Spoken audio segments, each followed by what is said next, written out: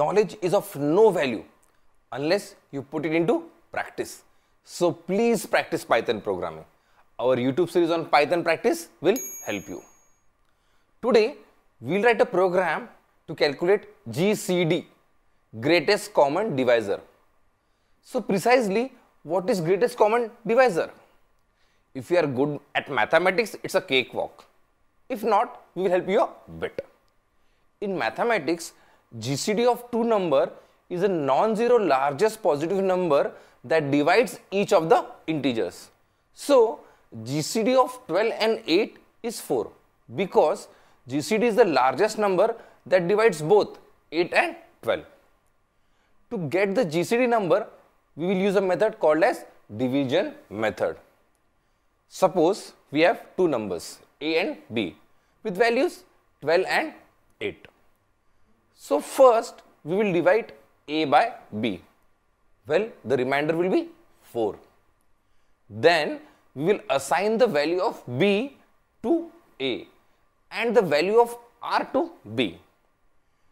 These are updated values of A and B.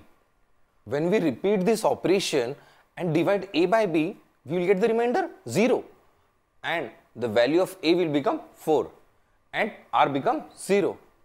So the B becomes 0. Now we will stop the operation. You see the value of A becomes 4 and B becomes 0. But 4 is nothing but our GCD.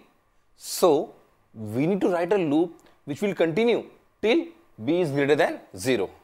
As soon as B reaches 0, A is our GCD. If you are confused, don't worry. All the confusion will clear out after writing our program. Let's start writing our program for this. Accept two numbers A and B with input function and convert them into an integer with int function. Then write the while loop with condition B greater than 0 like this. Inside the while loop, write R equal to A%B, where R is the remainder we get after dividing A by B.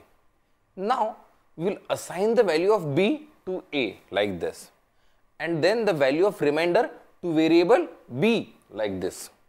After the while loop is complete, assign the value of A to GCD variable and print the same. Let's run the program. Enter the input as 12 and 8. Well, we got the correct output. Listen, while writing any program or developing any logic, these iterations are very important. This iteration helps us to figure out the exact conditions and build our logic. Please take different numbers and perform the iteration and check whether the program is working as expected or not. If you have any query, please visit newtum.com or put a comment and we'll be happy to help you. Thanks for watching and please keep practicing.